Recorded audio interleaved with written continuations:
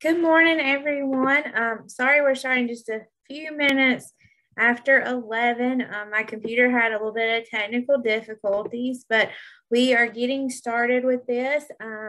This is just a basic info about guardianships and conservatorships, and I think most people just have questions about it. I know we have seen a lot in the news lately with the whole Britney Spears fiasco and her conservatorship, and while I can't speak to California law, I don't know what the legal sides of it there, but it's definitely brought it to people's attention. When is a guardianship needed? When is a conservatorship needed? And understanding what these really are. So that's what we're trying to go over today in this webinar. A little about me to start. My name is Lauren Ward, and I'm an attorney with a business law firm in Spartanburg, South Carolina. And I'm licensed only here in the state of South Carolina. I'm a graduate of the University of South Carolina, and I'm a graduate of the University of South Carolina School of Law. And my main practice areas are the estate planning, with elder law, special needs, all these type guardianships, conservatorships, Medicaid planning, and business planning. So those are my main practice areas. But let's jump on in and learn a little bit more about guardianships and conservatorships. So our questions for outlines for today is, what is a guardianship? What is a conservatorship? When is it needed? What is the process? And everybody wants to know, how can I avoid this, since it is a costly and long process to go through? So guardianships and conservatorships are all administered by the probate court here in South Carolina. We're talking about guardianships for adults, for incapacitated adults in this situation. We're not talking about guardianships for minor children that's going through the family court. That's a completely different issue, and I do not practice in family law, so I cannot tell you too much about that. But what we're talking about today is guardianships and conservatorships for incapacitated adults. So this is a protective proceeding administered by the probate court to protect a vulnerable adult. So this is not for children in the guardianship situation. That would handle in family court. We do have conservatorships for minors if they inherit money in the probate court, but we're not going to talk about that today. We're really just focusing on the vulnerable adult today, so someone over the age of 18. So a lot of the proceedings for this are the same, but a guardianship is used for the medical well-being and day-to-day needs of the individual, while a conservatorship is about the financial needs. So there are two different offices that are two different fiduciary positions held for this incapacitated person. So guardian is for that day-to-day, everyday situation, where conservatorship is more for the financial situation. And they can be two different. So sometimes we'll go more into this too. Sometimes you need a guardian and a conservator. Sometimes you need one or the other. And sometimes it's two different people that serve as a guardian and a conservator. So we'll go through that as we go. But really, we're looking at protecting that vulnerable adult with either a guardianship for their day-to-day medical well-being or conservatorship for their financial being. So let's talk about, when do you need these proceedings? So it has to be an incapacitated adult. So some common examples are if it's a minor who is turning 18 that is incapacitated. So it's a minor with a disability. For instance, they have Down syndrome and are unable to function on their own. They might have some brain defects, had a traumatic brain injury as a child, had strokes, any of those type of situations had where they can't really handle, they don't have the functioning of an adult, any different disability like that. But it's a minor who's turning 18, because at this point, the parents, they're 18, they're a legal adult. So without this guardianship, the parents can't act for them anymore. The other we have is maybe an elderly person who has now lost capacity. They may have dementia and Alzheimer's, can no longer care for themselves. Those are usually the situations we have a guardianship. We're looking, or there are times during a person's life where they will need this. So maybe their person's in a car wreck and had a stroke, and they're not elderly, they don't have dementia, but they have this traumatic brain injury, or something happened to them which requires them to need this guardianship or conservatorship. So it is an incapacitated adult.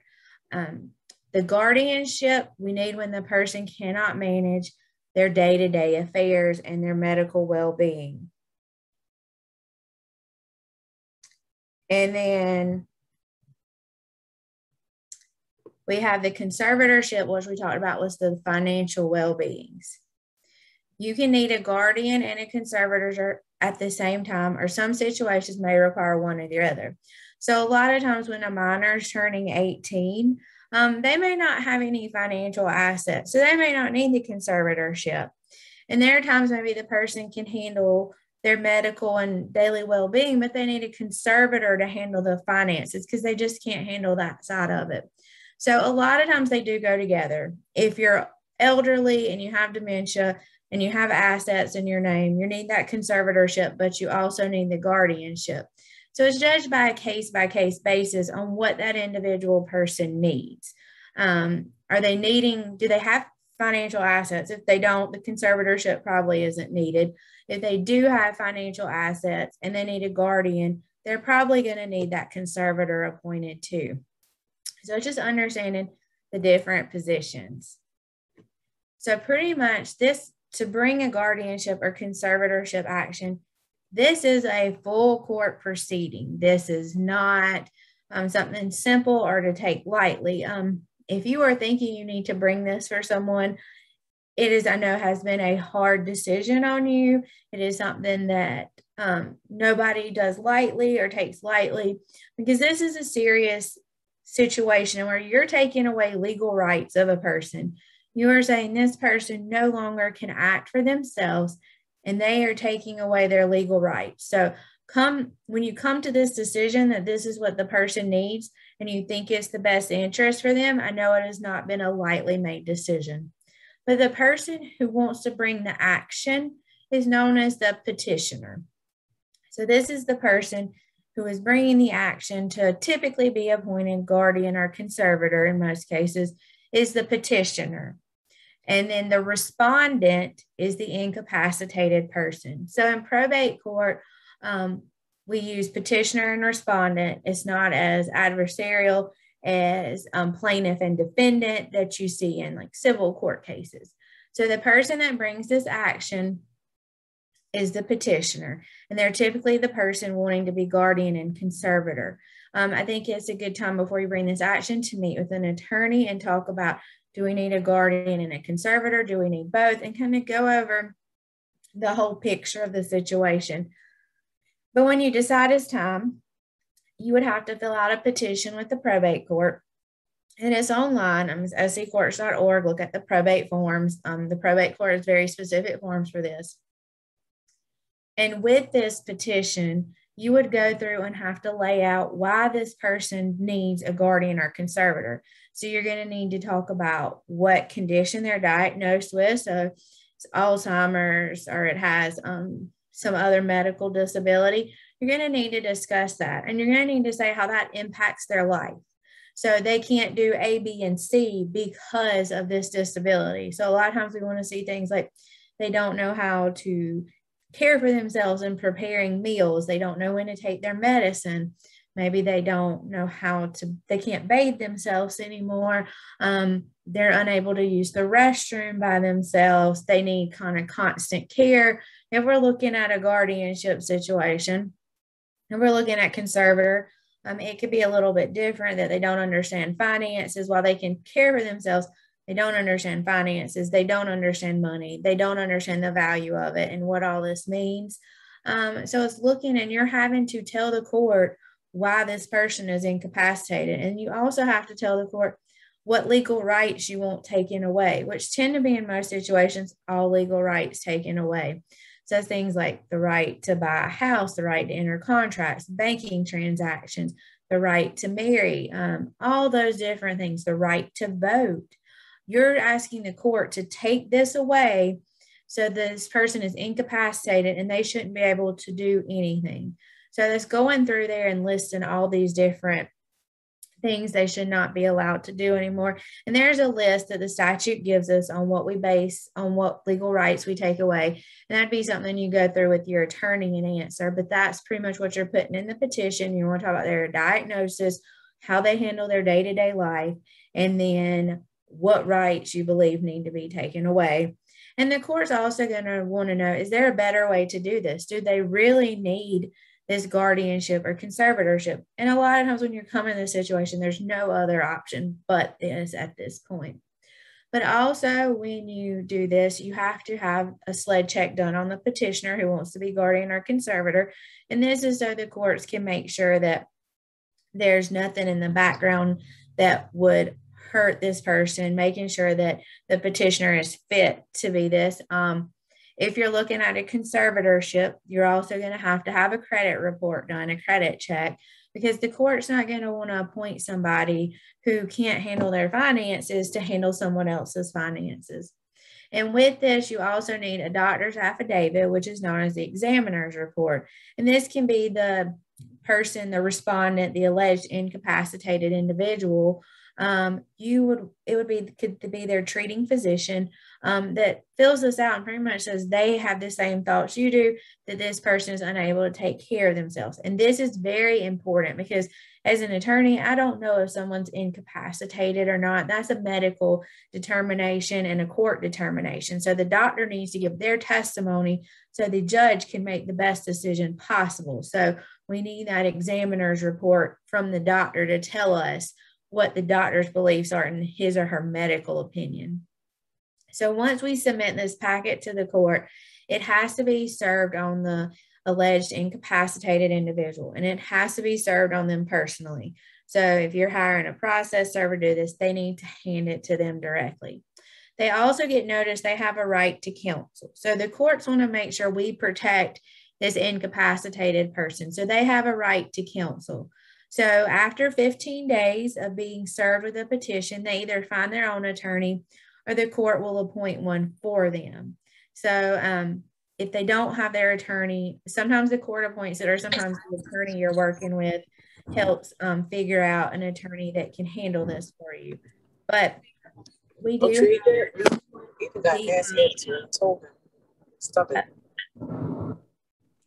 we do have to make sure they get served with this notice of right to counsel. And then after that, counsel would be appointed. And in this situation, they usually have to have a guardian ad litem as well.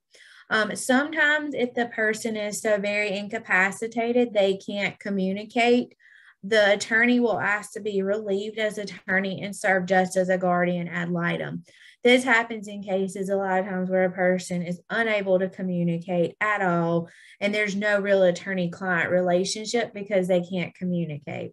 So once all this is done, and the attorney is going to, if they're still an attorney, they're going to be there, and the guardian ad litem does a report. The attorney has to meet with the respondent's attorney, meets with them and decides if they can serve as attorney or if they need to be guardian ad litem. And then after that, the guardian ad litem has their report as well, where they go through and say, is the petitioner fit to be the guardian ad litem? What, does this person really need it? And the court does weigh heavily on this guardian ad litem's opinion because they are doing what's in the best interest of the incapacitated person. They're not on the side of the petitioner, not on the side of the respondent.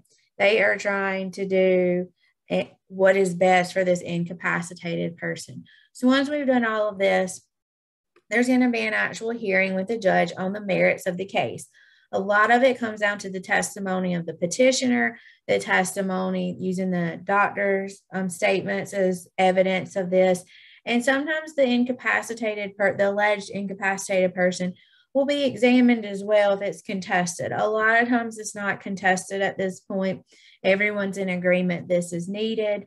But that's pretty much the overall process. But it is a court hearing. You have that formal petition and summons. It has to be served, and then they're appointed counsel. And then there's a guardian ad litem to do the best interest for the incapacitated person. And you have a hearing. So it is a very formal procedure. a lot of times people want to see, how can I avoid having this? Because I will say the conservatorship guardianship process is expensive. It's a true court case. It's going to have a lot of attorneys' hours involved. And especially if it gets contested and you have to bring in experts and everything like that, it's not a fun process for anybody. No one wants to be told they're incapacitated and have their legal rights taken away. That's not a fun process. And it's hard on the petitioner as well, because they're probably having to do this for mom or dad, and they're not wanting to handle this situation like this, but you have to do what's in the best interest of this person, which sometimes is guardianship conservatorship if they truly are incapacitated. But there are some ways we can avoid doing this earlier on. And so while the person has mental capacity, making sure they have a durable power of attorney that allows somebody to handle their finances for them. That could get rid of the need of a conservator a lot of times. Having that healthcare power of attorney to handle medical decisions for you, that can relieve that need of a guardianship a lot of times. So making sure that you have these powers of attorney in place before anything happens and you become incapacitated. These are a lot cheaper to set up, a lot easier to deal with than having to go through these formal court proceedings. Now, in some situations, they're not going to be avoided, because if you have an incapacitated minor who becomes an adult, they are never going to have capacity to handle doing these documents. But for adults who at the time have mental capacity, this is a great way to get these documents in place to hopefully help you avoid that guardianship and conservatorship proceeding. I recommend everybody, whether you're 18 or 100, having both of these documents, because none of us know what tomorrow would hold. So having both of these things in place allows you to hopefully avoid that conservatorship situation or guardianship situation. So here's kind of my final thoughts, just summarizing everything. You need to know when the process is needed. When do you need to bring these legal proceedings? When the person is incapacitated and unable to make decisions for themselves, that's when you're going to want to bring it. If they have if they're just making dumb decisions most of the time, that's just dumb decisions. They don't need to have a guardian and conservator. It has to be where they're mentally incapacitated. And that has to be, and a doctor is going to have to give you that examiner's report that states that they are mentally incapacitated and unable to handle their own finances.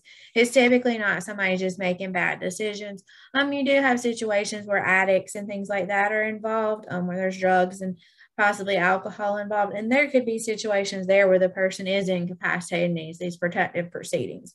But just making a bad decision or just doing dumb things does not mean you're incapacitated. And you have to realize that this is a true legal proceeding where if I'm the petitioner, I'm trying to take away legal rights of somebody, or if I'm the respondent, I'm saying that I'm incapacitated. So you want to make sure that you've looked at every possibility before that, like having those powers of attorney in place. But there are times people have not done a power of attorney, they have no health care, no financial power of attorney, and they are truly incapacitated, that we do need these proceedings. So that way somebody can step in and act for this person.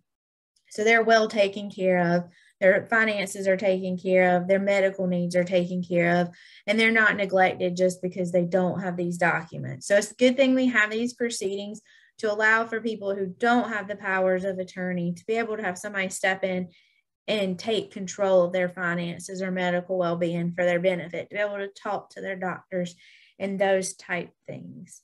This was just a quick overview of guardianships and conservatorships here in South Carolina.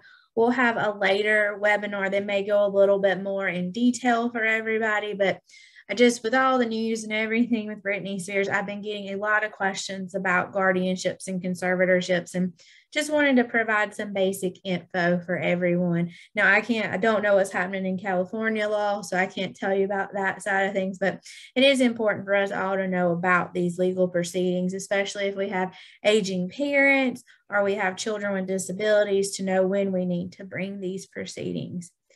Does anyone have any questions?